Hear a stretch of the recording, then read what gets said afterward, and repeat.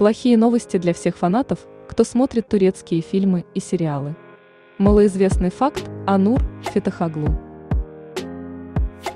Кто не знал актриса «После, сцены», где сильно вжилась в роль Махидевран и плакала над бездыханным телом единственного сына Мустафы, очень чувственно, и крик ее была импровизацией со стороны актрисы, то после съемок данного эпизода у Нур Феттахоглу была диагностировано делюзиональное расстройство.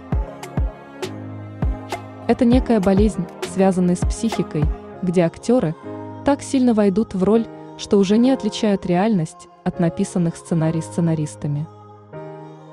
После долгого лечения актриса все же снималась в нескольких фильмах, но смерть Мустафы так и она не забыла, сказала актриса в одном интервью.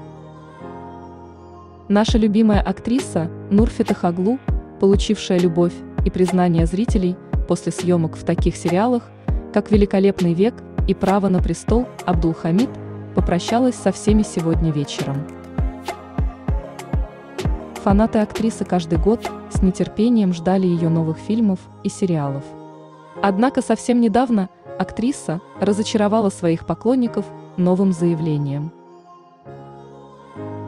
Нур Феттахоглу сообщила о том, что она завершает актерскую карьеру и больше не планирует принимать участие в съемках фильмов и сериалов. По словам актрисы, она не видит себя больше в кинематографе. А вот театральные постановки – это именно то, что привлекало Нур всегда.